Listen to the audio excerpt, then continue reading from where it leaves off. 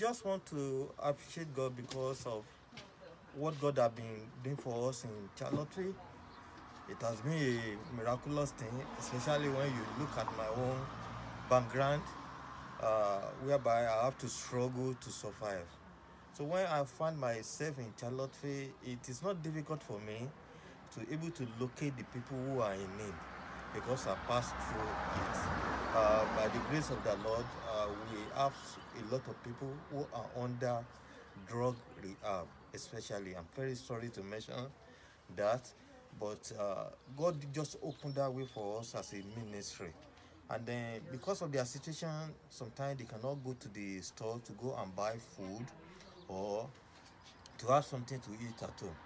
As a result, God just opened my eyes, and since then, we started going to Kroger to go and take food and then distribute to them. Along the line, that's how I know Mrs. Gracia that introduced me to New Beginning.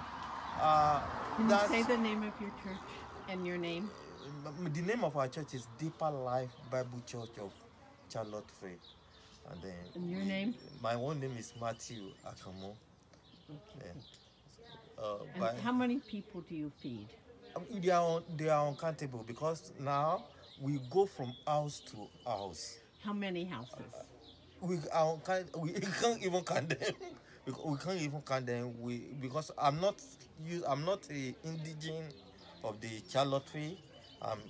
I don't know the name of the roads. But like now, immediately we go to one street. They call it Meridian. So from that Meridian, we come back to Cherry Avenue. And then from Cherry Avenue, we come back to North Street. From North Street, we go to around Salvation Army. From Salvation Army, we go to another street, very in the Cherry Avenue. So, and then these people have known us to the extent that when they don't see us, they call. Before we came now, I've received 2 messages. 2 calls to come and are they expecting me? When are you coming? So to me, it has been a real blessing to serve the people in the community. And I want to appreciate my children. Despite that I don't have any workers, they have been with me. You can see the little one.